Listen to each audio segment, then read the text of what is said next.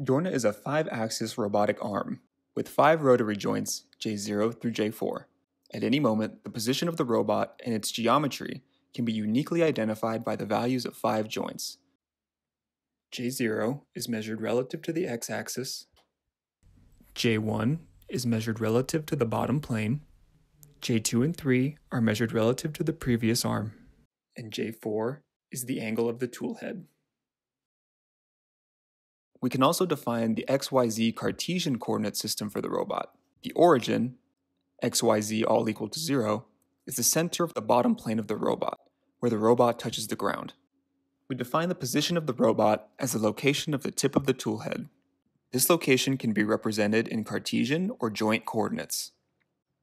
So when Dorna is in this configuration, its location is x equals 1.65 inches, y equals 0 inches, z equals 19.04 inches, a equals 55 degrees, and b equals 0 degrees. A is the angle between the tool head and the xy plane. So a would be equal to J1 plus J2 plus J3. B is exactly equal to J4. In the joint coordinates, J0 is 0 degrees, J1 is 145 degrees, J2 is minus 90 degrees, J3 and 4 are both 0.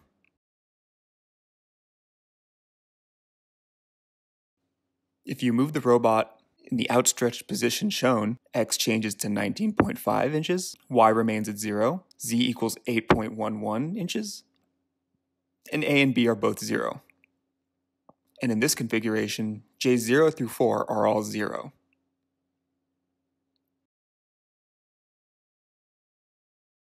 When you move the robot, it's important to pick a number of keys. The keys include path, movement, speed, jerk, and the position of the endpoint. Path, movement, and the position of the endpoint are the required keys, while speed and jerk are optional. When moving from point A to point B, it's important to choose a path parameter. There are 2 possible values for the path parameter, joint or line.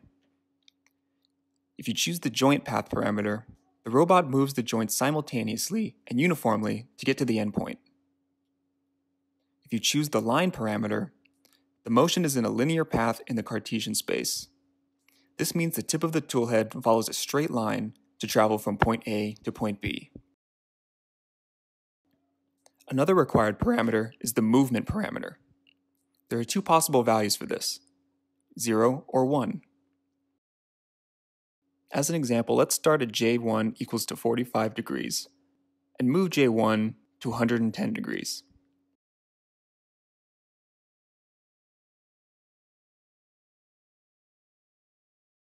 There are 2 ways of achieving the final position. If we chose the movement parameter as 0, which is absolute, we would type J1 as 110 degrees, and the robot would move directly to 110 degrees.